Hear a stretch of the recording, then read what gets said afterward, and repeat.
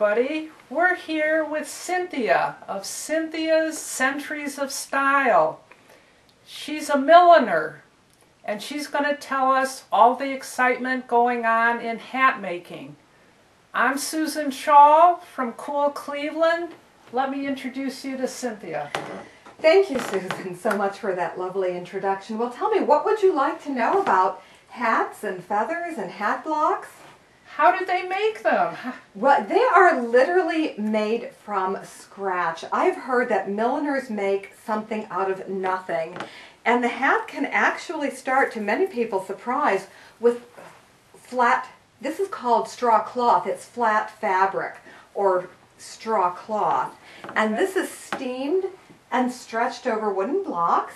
And what's interesting about this, if you notice that the block is wider at the top than the bottom, this is a puzzle block. So if you were to pull this off when it dried, the hat would be out of shape. So these actually come apart in pieces. Oh my gosh.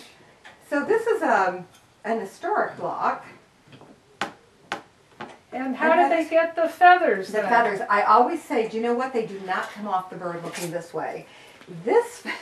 Here we have two peacock feathers, and you see the one in my right hand looks like it comes off of Fantasy Peacock. And these are curled. And milliners used to have assistants called plumassiers. And these were people who curled the feathers. Well, let me tell you, if you think it's hard to find a milliner, it's even harder to find a plumassier. So I've had to learn how to curl the feathers myself, which I'm very glad to have done. Did you make the beautiful hat you're wearing? Thank you very much. Yes, yes. I make all of my own millinery designs. And you never leave the house? I never leave the house without a hat. I have a great story. In Cleveland Heights, you have to shovel your snow within 24 hours of the snowfall, and I live on a corner lot. And one day I was out shoveling my snow, and wouldn't you know, a gentleman came by. He not only shoveled to the corner when he got there, he went all the way around, and that's because I was wearing a hat. I would like to think it was because of me, but I'm sure it was the hat. Hello, Susan. Now we are in the millinery parlor, and you can see that hats are very much like people. Some have big personalities, some are shy, some are whimsical. So we see, like people, we see hats of all sizes and shapes. Some are fancy, some are tailored.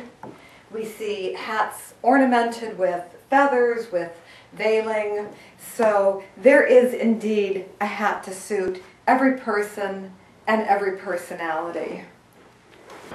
Cynthia, please tell me about all these beautiful princesses here. Well, I call this Cynthia's Princess Purse, and I do have a trademark on this. And these are actually purses. And what inspired me, you know, there's so much violence in society. These are purses for a little girl. It looks like a doll, but through the bustle in the back, you open it up, and it is actually a purse. Oh my It has gosh. a little hook for their key, and it comes with a gift card encouraging girls to carry kindness and thoughtfulness with them.